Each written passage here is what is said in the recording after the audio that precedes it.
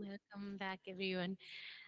So before we begin, we'll just do a small recap of what we covered last week, but with some open and in prayer, please, before that.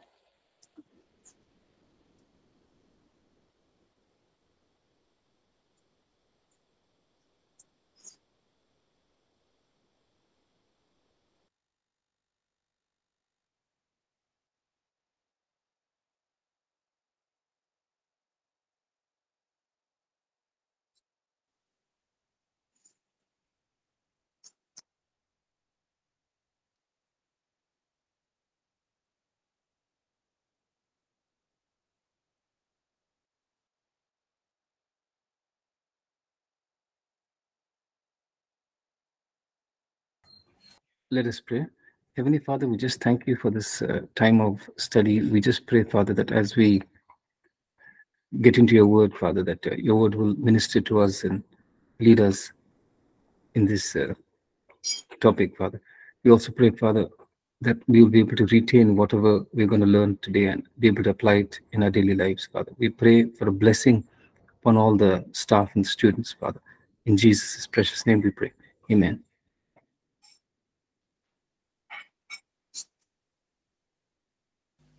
Okay, so we'll just do a quick recap of what we did last week. We looked at the author of the Gospel of Mark, so John Mark, who had accompanied Paul and Silas on their first missionary journey, had then Paul and Barnabas, sorry, and then he left them in the middle of that journey. And so Paul didn't want to take him along on their second journey together. Then we see that he became a companion to Peter later on. And so the Gospel of Mark is believed to be primarily Peter's account of Jesus's ministry. And a lot of what we see in Mark is from his recollection, his recording of what Jesus did and Jesus's life. So who it was written to? It was written to the Roman Christians. So much more focus on a Gentile audience than a Jewish audience. And we see how all of that comes into the way Mark writes the gospel. So less less Old Testament quotations, explanation about some of the Jewish practices and customs he talks about, and then also some parables that he chooses not to include in the gospel itself. Why he wrote the book was specifically to a persecuted church. So we see Mark talking a lot about suffering, Jesus' suffering, and then suffering as disciples. So when Mark is talking about Jesus as the Messiah, he closely connects that with Jesus's death and resurrection. Every time Jesus is talking about the fact that he has come as the Messiah, or he's the Son of God. He talks about him himself going to the cross, and connects that also to the disciples' call to take up their cross and follow him. So that is Mark's focus on Jesus, the suffering servant, and the call of disciples to suffer. So writing to the persecuted church to encourage them that this is what we are called to, but just as Jesus overcame, we will overcome by the power of Jesus, by the power of the Holy Spirit. So yeah, we see Christ, the tireless servant of God and man. And then we talked about the messianic secret, where Jesus didn't want the fact that he was the Messiah to be revealed to people, because the more and more people knew it, he would get more attention. That would come in the way of what he had to do during his ministry on earth. and also because it would also get him attention from the authorities, and he had to finish his ministry before the time of his death. So he wanted to focus on doing that work, on keeping his focus on the ministry that he was doing without people knowing who he was until it would be revealed after his resurrection. The dating, various dates given by various scholars, but mostly in the 60s is when Mark is believed to be written. And then we looked at some of the features of the gospel. It's the shortest gospel, focus on the divinity of Christ and his humanity, and a lot of focus on his miracles rather than teaching, teaching on eschatology or Jesus' teaching itself. He teaches a lot more, he talks a lot more about Jesus' miracles. So we looked at the list of all of the miracles. So there's a total of 19 miracles that Mark records. So for the shortest gospel, he records a lot of miracles. So, then just by the fact that he's recorded so many miracles, that the book itself is very, very focused on what Jesus did, and how what Jesus did proved who he was, and proved the heart of God itself for all humanity, to free us from sickness, from the power of Satan, to empower us to live in victory over the works of Satan. And then we looked at, I think we did look at this. I kept vegetable on the slow gas, just check. So, yeah, just.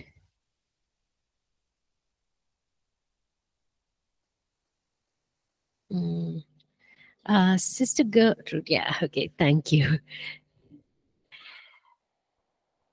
Okay, so we also looked at, we compared it with other biblical books. So like Isaiah, Mark also presents Jesus as a servant of God, in comparison to Luke and John, whereas Luke and John present Jesus as a victor over sin and death. So the cross is a place of victory. Mark and Matthew present him as a victim of suffering. So they are much more focused on the suffering rather than the victory. John emphasizes the power of miracles.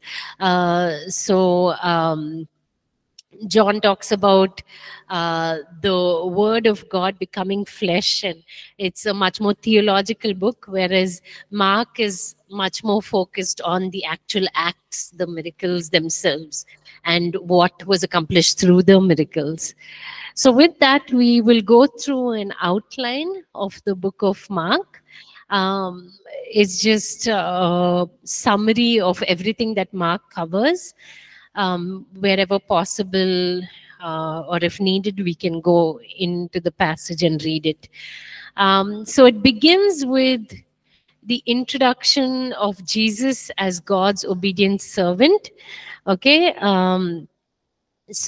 we have, if you can open your Bibles with me, and we'll kind of scroll through as we're also looking at this outline.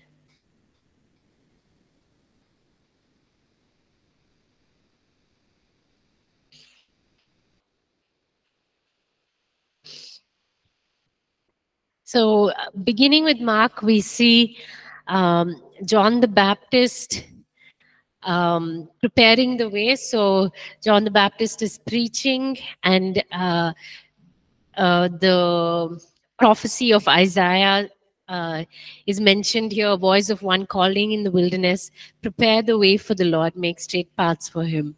And so John begins this ministry pointing people to Jesus. We then see the baptism of Jesus, where Jesus is affirmed as being the Son of God himself in verse 11, which we read last week. And we know about Mark's emphasis on Jesus as the Son of God. And then we see right after Jesus's baptism that he is led into the wilderness, and he is tempted for 40 days by Satan. So that's just, we have a very brief account of it, just 2 verses, right? Mark gives us 2 verses about Jesus being in the wilderness. No details on the temptation like we see in the other Gospels. Then from verses 14, so chapter 1, verses 14 to chapter 9, verse 50, it moves to Jesus as a servant ministering in Galilee. We see the calling of the first 4 disciples from verses 14 to 20 of chapter 1. This comes after John is imprisoned. So John is imprisoned, and then Jesus begins ministering, and he starts to preach about the kingdom. So he goes out to the Sea of Galilee. He calls Simon and Andrew. After that, he calls John and James. And then he goes on to do a few miracles. We have a listing of some of the miracles that he does here, healings and exorcisms. And then in chapter 2, verse 1, we see where some of the conflict with religious leaders begins.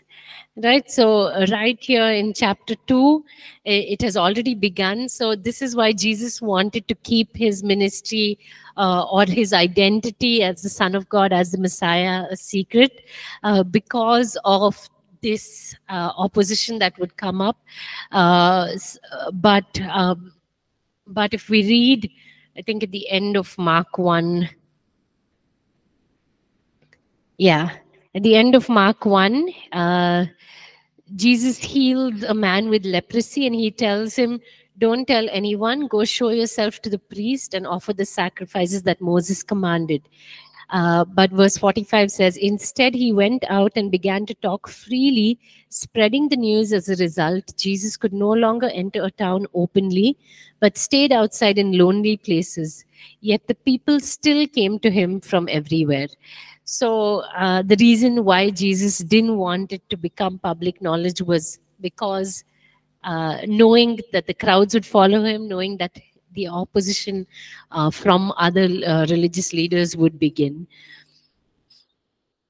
So 2:1 to 3:6 is a lot of miracles that Jesus is doing, clubbed with opposition from other religious leaders. So in the first story, they're questioning how can Jesus forgive sins. In the second story, they are questioning why Jesus is eating with sinners and tax collectors after he calls Matthew to follow him. In the next story, they're questioning why his disciples are taking grains from the field on the Sabbath day. Why are they working on the Sabbath day? And then in Mark 3, we see them questioning him because he healed someone on the Sabbath. And the end of Mark chapter 3, verse 6, it says, the Pharisees went out, began to plot with the Herodians how they might kill Jesus. So right here, they've started that plot to kill Jesus, right in chapter 3. After this, Jesus chooses from all of the people who are following him, he chooses the 12 disciples, chapter 3, verses 7 to 19. And then from verse 20 onwards, the conflict with religious leaders continues. So we see his family questioning him, wondering if he is out of his mind because he's not stopping to even eat. Like, he's always doing ministry. He's always surrounded by people. He has no time to rest, no time to eat. And so his family is upset about that. Then we see that the teachers say that he is casting out demons by the spirit of Beelzebub. And so Jesus responds to that as well. From Mark 4 onwards, we go to parables of the kingdom. So we have the sower and the seed, the hidden light, the growing mustard seed, and after that we have the miracle of the calming of the sea, the miracle of the man being set free from demons, where the demons are sent into the pigs in chapter 5 verses 1 to 20. The healing of Jairus' daughter and the women with the issue of blood in chapter 5 verses 21 to 43. Then in chapter 6, we see Jesus' rejection at Nazareth. So this is where he goes and he preaches in the synagogue, and people are offended because he is one of them. He grew up amongst them, and now he's come back and he's preaching to them. And so they are unwilling to accept his ministry. Then chapter 6 verses 7 to 13, we see the sending of the 12. They are sent out to minister to people. Chapter 6 verses 14 to 29, the death of John the Baptist. This is Herod killing John the Baptist because of his wife Herodias. And then chapter 6 verse 30 to 44, we have the feeding of the 5,000. Chapter 6 45 to 52, Jesus walking on water. 53 to 56, healings, more healings. Chapter 7 verses 1 to 23, warning about the Pharisees. And in this chapter we also see in this same passage where the disciples still don't understand Jesus's ministry. So he's just fed the 5,000 and he tells them, he's warning them about the Pharisees. Be careful about the Pharisees, the yeast of the Pharisees. And they think he's talking about bread because they have not carried bread. And so he says, do you still not understand? So we see both that warning about the Pharisees as well as the lack of understanding of the disciples about Jesus's power, Jesus's ability to provide for people. Then we see more healings. We see a feeding of the 4,000. Again, a warning about the Pharisees in chapter 8, verses 10 to 21. And then followed by that, the healing of the blind man. This also, the healing of the blind man, we see that gradual opening of the eyes of the blind man, almost like a picture of how Jesus is slowly revealing himself to the disciples. Here he heals the blind man. The first time the blind man can see the people walking around like trees.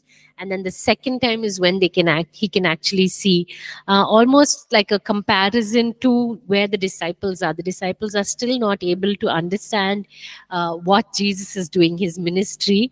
And they are like that blind man seeing trees walking around. But it is only after Jesus' death and resurrection that their eyes are fully opened to who Jesus was and what it meant to be the Messiah, and what Jesus' final goal as the Messiah was to redeem all people from sin. Then we see from Galilee, Jesus moves to Caesarea Philippi. We read about Peter's confession of Jesus as the Son of God, the Messiah. This is where Jesus first tells his disciples about him going to the cross. They then see the transfiguration. This is Peter, James, and John go with Jesus.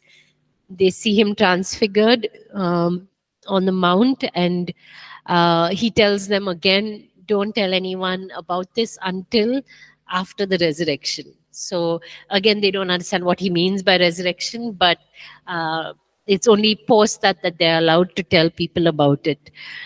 And when they come back from the transfiguration is when the disciples the story about the disciples being unable to heal the boy possessed by a demon. And Jesus says this one comes out only by prayer. Ministry in Galilee. So Jesus goes back to Galilee. We see most of Mark, Jesus is ministering in Galilee. So again, the understanding of the geography of Galilee, who were the people there that Jesus was ministering to, is very helpful to understand this book, the book of Mark. Christ's second prediction of his death. So Mark records this much more than the other gospels. Jesus telling his disciples about the fact that he's going to die. Then the children and the kingdom, chapter 9, verses 33 to 37. Maybe we can just read that. Chapter 9, 33 to 37. Then he came to Capernaum, and when he was in the house, he asked them, "What was it you disputed among yourselves on the road?" But they kept silent, for on the road they had disputed among themselves who would be the greatest. And he sat down, called the 12, and said to them, "If anyone desires to be first, he shall be last of all and servant of all." Then he took a little child and set him in the midst of them. And when he had taken him in his arms, he said to them, "Whoever receives one of these little children in my name receives me. And whoever receives me receives not me, but him who sent me." Thank you. So here Jesus talking about not fighting over greatness in the kingdom. So just as a child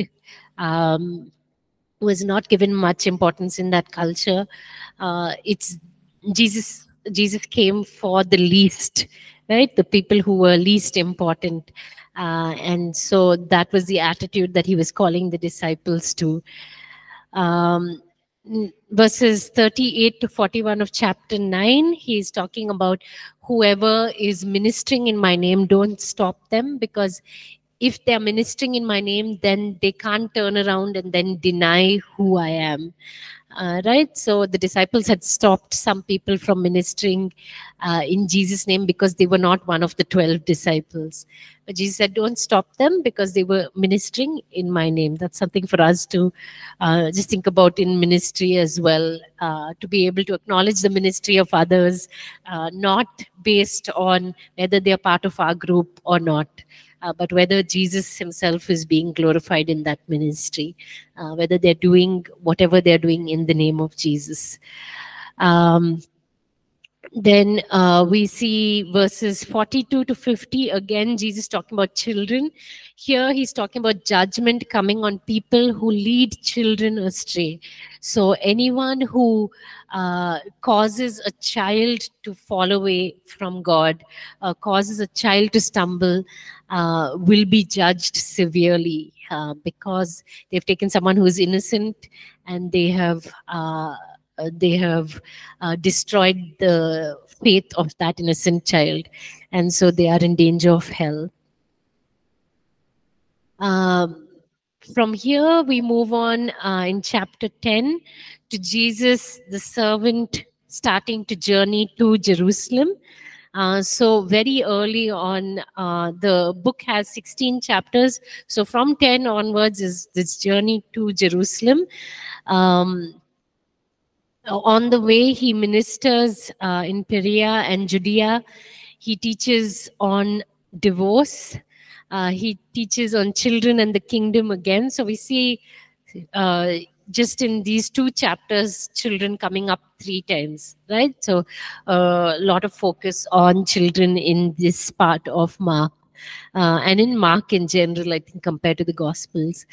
Then we see the rich young ruler. Also a lot of teaching on how we can enter the kingdom of God, right? We saw in the previous chapter where he said you have to be like children, you shouldn't be fighting over who is greatest. And here in the rich young ruler story, he talks about how hard it is for the rich to enter the kingdom of God, but it's only by the grace of God that people are saved and able to enter the kingdom of God. And then we see Christ's third prediction of his death here. Again, talking about greatness in the kingdom, verses 35 to 45. And then we end that chapter with Jesus's ministry near Jerusalem. So this is before they reach Jerusalem. Jesus heals a blind man. This is a really powerful story of someone who persists till Jesus heals him. So this is the story of Bartimaeus. Jesus is passing by and he's crying out to Jesus to heal him. And the disciples, people around him are telling him to be quiet, not to disturb the teacher. But even though they are saying that, he cries out even louder until Jesus stops, calls him to him and asks him, what do you want me to do for you? So persistence, not giving up, even though people were telling him to be quiet, to stop asking Jesus, to not disturb Jesus. Bartimaeus continues to call out to Jesus, and then the result is that he is healed. And what's beautiful in the end of this chapter is that he begins to follow Jesus after that. So he's healed and he starts to follow Jesus. End of chapter 10. Then we move into chapter 11. Jesus enters Jerusalem on a colt, right? And then he curses the fig tree. He cleanses the temple. Then there's a lesson on the fig tree, which is a lesson on faith. If you have faith as small as a mustard seed, you can move. You can say to this mountain, be thrown into the sea. And if you don't doubt in your heart, then it will be done. So that's a teaching on faith based on that cursing of the fig tree. And we see teaching on forgiveness. Let's just read that. Mark 11, 25 and 26. And whenever you stand praying, if you have anything against anyone, forgive him. Then your Father in heaven may also forgive you your trespasses. But if you do not forgive, neither will your Father in heaven forgive your trespasses. Okay, so Jesus teaching on forgiveness here. Again, 27 to 33 is Jesus' authority being questioned because he has just cleansed the temple. So has offended a lot of people. So the chief priests, the teachers of the law, the elders come to him and ask him by what authority is he doing this. And his response is, whose authority was John the Baptist using when he was ministering? Was it authority that came from heaven, or was it a human authority? And their response is, what did they respond saying? What's it? Yeah, they say, I don't know, right? Because they don't want to choose either of those options. And then Jesus says, then I won't tell you by whose authority I'm doing this. Then in chapter 12, we go into the parable of the wicked farmer. This is Jesus' teaching on the religious leaders. So they recognize that Jesus is talking about them as servants who have been unfaithful in taking care of the field that has been entrusted to them by the owner, by God himself. And so by the end of this story, they are looking for ways to arrest Jesus because they know that he had spoken the parable against them. Verses 13 to 17, there's a question about paying taxes to Caesar. Again, the Pharisees and Herodians are trying to trap Jesus. So they ask, should we pay taxes to the Roman government? And then verses 18 to 27 is the Sadducees questioning Jesus, asking about resurrection, right? So if a man dies, his wife doesn't have children, she marries the next brother, they don't have children, and he dies, she marries the next brother. In the resurrection, whose wife is she? So again, in this chapter, a lot of people who are coming against Jesus. So the Sadducees are not really wanting to know an answer, right? They're just trying to prove their own wisdom and trying to see whether Jesus can come up with an answer that can satisfy them. And then Jesus, obviously, at the end of it says that they don't know the scriptures. And in the scriptures, it says that God is the God of Abraham, Isaac, and Jacob. God is the God of the living. And so there is a resurrection that we can look forward to based on those passages. So Jesus here, when he's talking about this, is actually talking about he's using the Old Testament to talk about resurrection, which is very interesting, right? We look at the resurrection only based on Jesus' death and resurrection, but right in the Old Testament, we can see the resurrection being pointed to, the hope of resurrection being pointed to right in the Old Testament. And then chapters 11 to 13 is Jesus' servant's ministry in Jerusalem. So we see 28 to 34, the question about the greatest commandment. Verses 35 to 37, question about the son of David. This is where Jesus asks, why, if the Messiah is from the line of David, why does David call him Lord? Right? He asks them this question in verses 35 to 37 of chapter 12. And then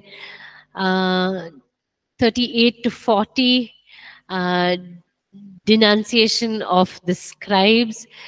So just talking about how they seek honor, they do things for human honor, so not to follow their example. The end of chapter 12 is the widow's offering, and then in chapter 13 is where Jesus teaches he talks about the temple, and then he is in the Mount of Olives, and he starts to teach the disciples. And that whole chapter is, so there's just one chapter in Mark where there's extended teaching. The rest of it is much more, you can see just Jesus doing one thing after another, right? Miracles, conversations with people, much more focus on that. And then chapters 14 to 16, we see the plot to kill Jesus is starting to be made here in chapter 14. The anointing by Mary with the jar of alabaster. Judas going to the religious leaders and saying that he will betray Jesus. Then we see the Passover and the Lord's Supper that the disciples have together with Jesus. Jesus predicts Peter's denial. Then prayer, where Jesus goes to Gethsemane with the disciples and is praying, where he's arrested. And then his trial. During his trial is Peter's denial, the crucifixion, the burial, and then chapter 16 is Jesus' resurrection. So with that, we come to the end of Mark. So Mark is a very short book, but it is full, like there's no downtime in Mark. It's just constantly Jesus doing one thing after another. So it's very, very full of action, full of activity that's going on. The last two things that we look at in Mark. So on Thursday, we'll go into the book of Luke.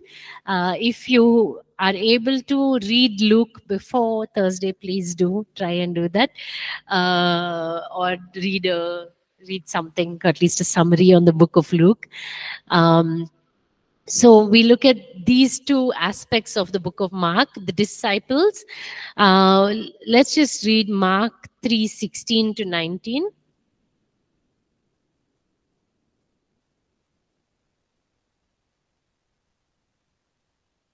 Simon, to whom he gave the name Peter, James, the son of Zebedee, and John, the brother of James, to whom he gave the name Boanerges, that is, son of sons of thunder, Andrew, Philip, Bartholomew, Matthew, Thomas, James, the son of Alphaeus, Thaddeus, Simon the Canaanite, and Judas Iscariot, who also betrayed him.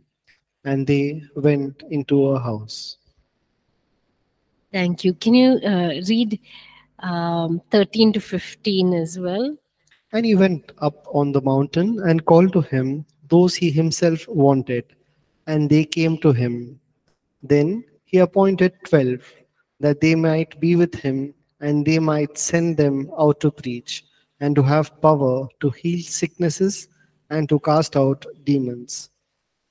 Okay, so we see the term disciples that was applied to all those who were following Jesus during his time of ministry. But these 12 were the disciples, like the chosen people who Jesus himself had said would be the people who would be with him, who would learn from him and then go out, preach, heal, and drive out demons. Right? So that was their specific mission that Jesus had given them. So discipleship was a very common practice in the New Testament times. We'll just read these three passages: Matthew 9:14, 20-16, and Acts 9:25. Matthew 9:14. Then the disciples of John came to him, saying, "Why do we and the Pharisees fast, but your disciples do not fast?"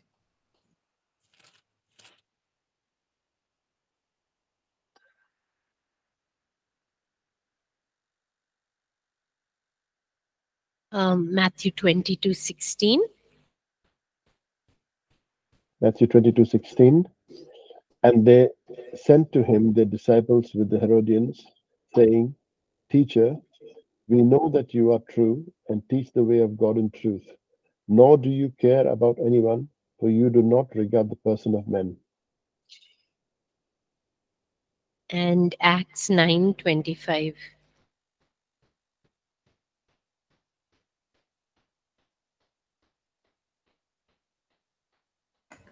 Acts 9:25.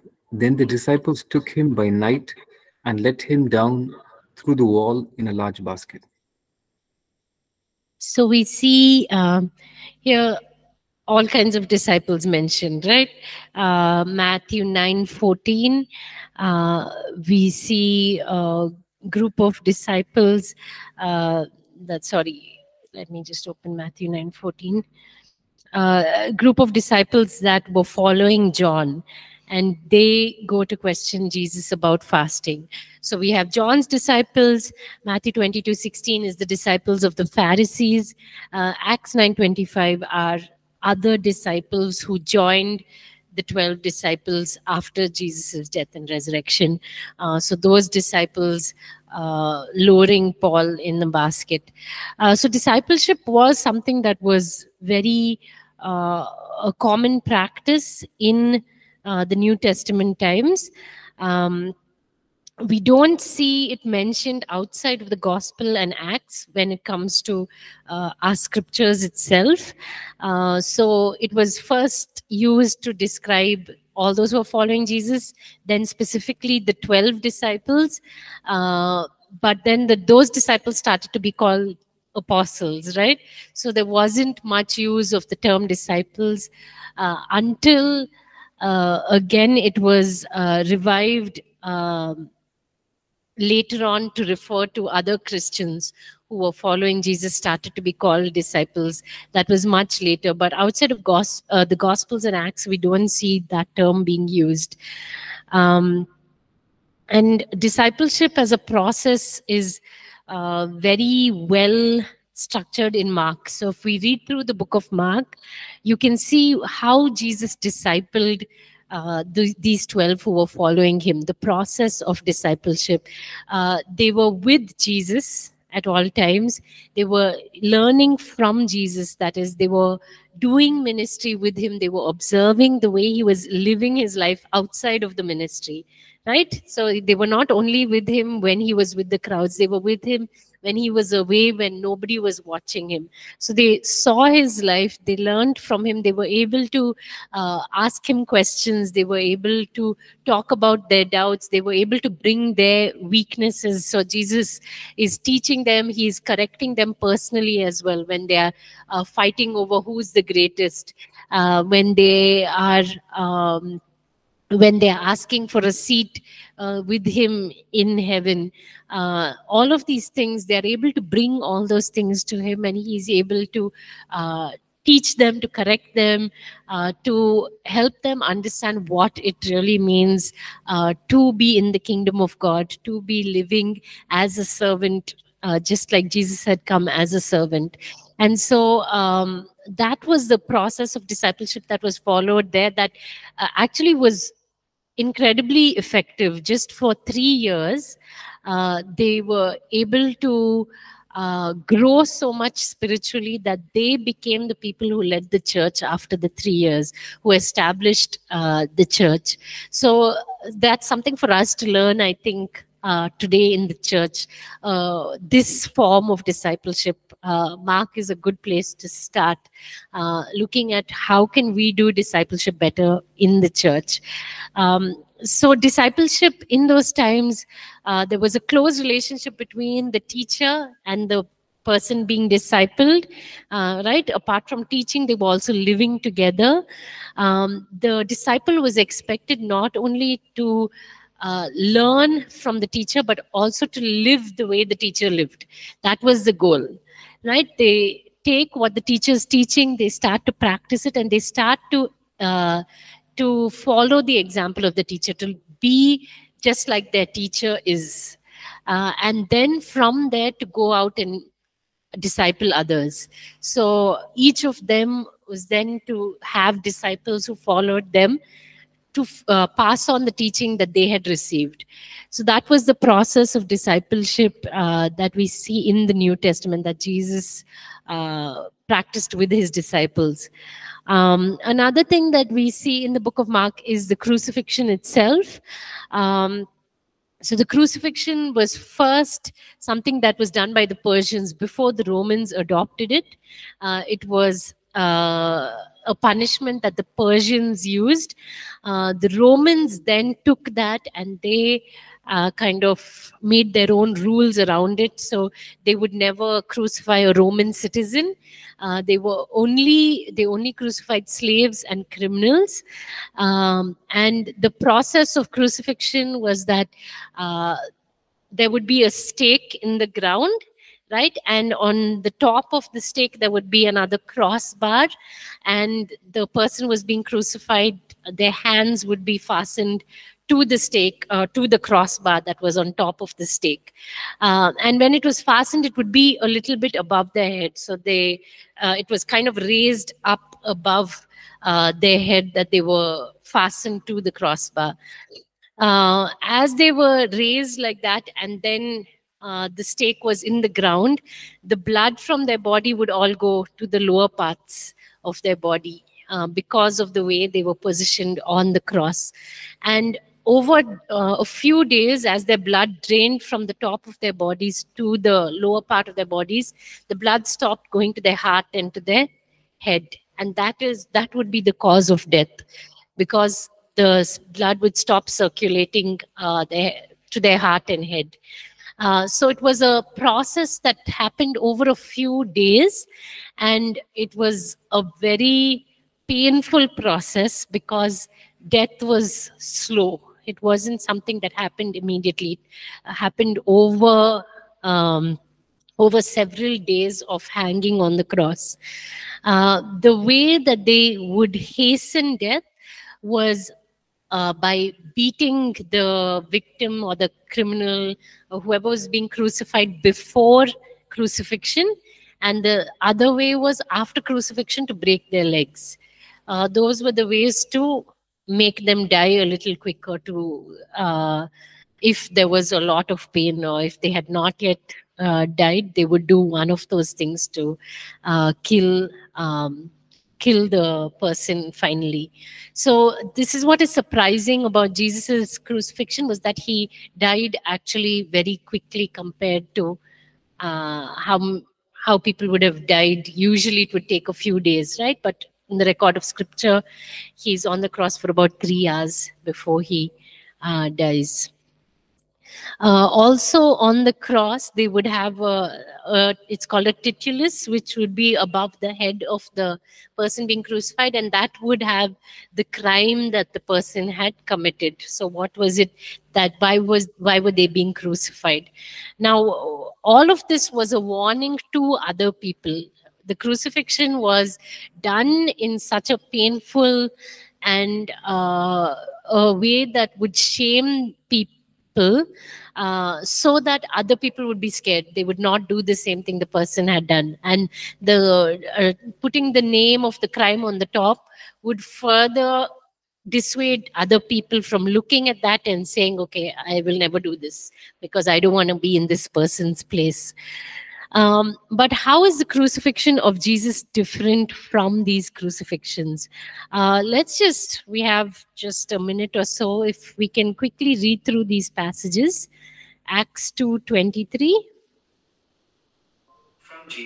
This Jesus, delivered up according to the definite plan and foreknowledge of God, you crucified and killed by the hands of lawless men.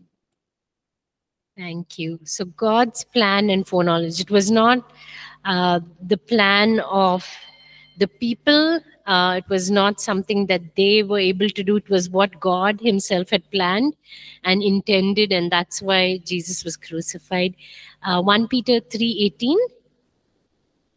For Christ also suffered once for sins, the righteous for the unrighteous, that he might bring us to God, being put to death in the flesh, but made alive in the spirit. Thank you. So to bring us to God, Jesus was crucified to bring us to God. Colossians 1:14.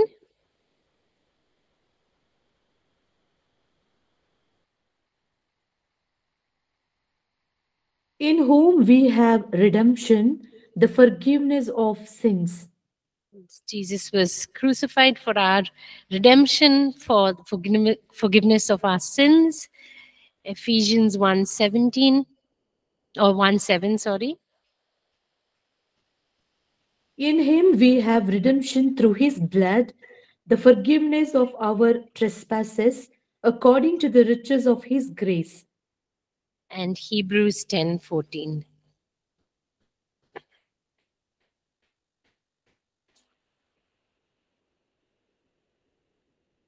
For by a single offering he has perfected for all time those who are being sanctified.